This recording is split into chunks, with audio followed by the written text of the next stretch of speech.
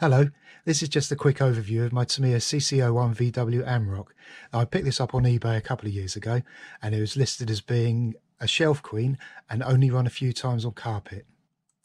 These are photographs of when I first got it, and as you can see it's in lovely condition.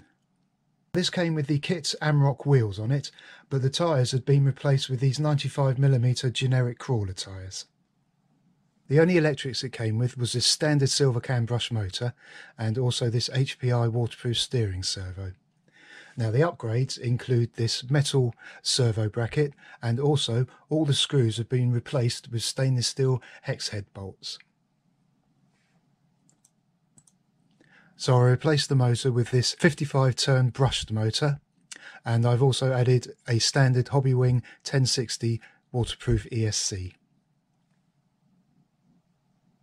So the front suspension and steering has been replaced with metal components, and also the rear suspension has been replaced with metal components too. So the front suspension has GPM lower arms and upper arms, GPN C-hubs and also steering knuckles, and these steering rods are also upgraded to GPM parts.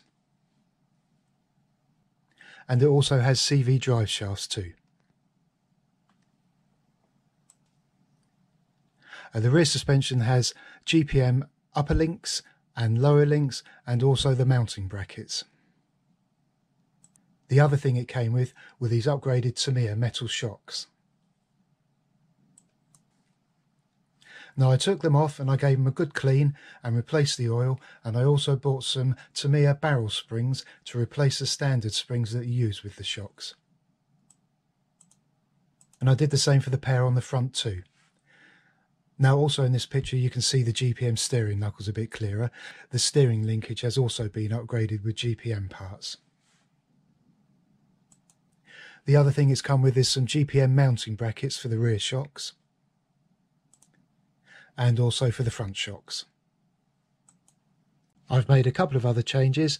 I've lowered the body and cut the body posts off, and I've also changed the Tamiya Amarok wheels for these axial 8-hole beadlocks. I've also added some weight to the front wheels.